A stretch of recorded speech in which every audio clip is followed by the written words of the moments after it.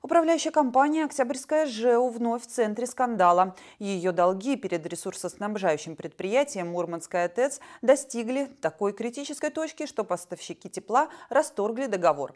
Что ожидает мурманчан? Подробности в следующем материале. Конфликт между Мурманским ТЭЦ и ООО «Октябрьское ЖЭУ» тянется уже несколько лет.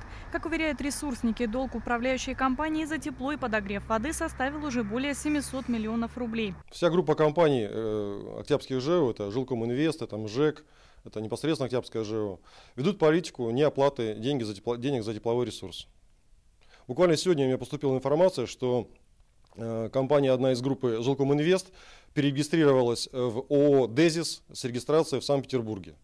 То есть, видимо, такие схемы применяются для того, чтобы уйти от платежей, чтобы мы не смогли взыскать эти деньги. Переговорный процесс зашел в тупик. И в соответствии с законом в начале октября Мурманская ТЭЦ расторгла договор с Октябрьским ЖЭУ. Дело под контроль взяла прокуратура. Мурманская ТЭЦ обратилась в арбитражный суд о взыскании задолженности.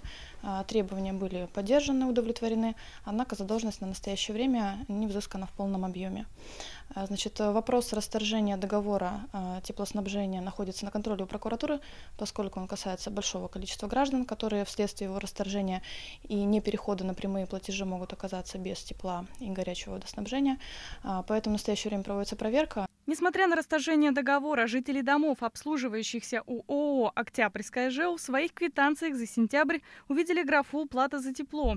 А расчетный счет указан совершенно другой компании, не ООО «Октябрьское ЖЭУ», а ООО УК «Октябрьское ЖЭУ». Название практически совпадает, за исключением лишь двух букв. Для чего делается? Чтобы жители платили на счет другой компании, с которой Мурманская ТЭЦ не сможет получить деньги по исполнительному листу.